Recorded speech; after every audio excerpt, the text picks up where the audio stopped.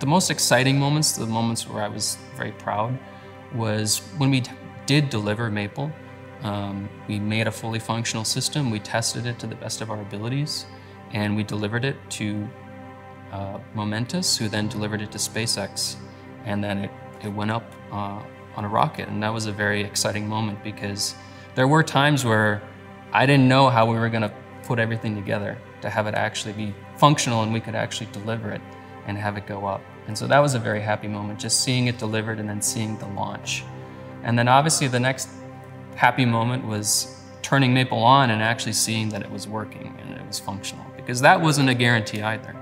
We had obviously a very important demonstration here. We demonstrated wireless power transfer at a very small scale, which is where you need to start. You can't immediately go to a large-scale system. But that is something that we have to move forward in terms of space solar power as a whole. You need to scale the system up to very, very large kilometer scale arrays, which is very challenging. I hope that the work that I've done plays some role in developing a space solar power system that works in the future and maybe inspires other people to work on something similar.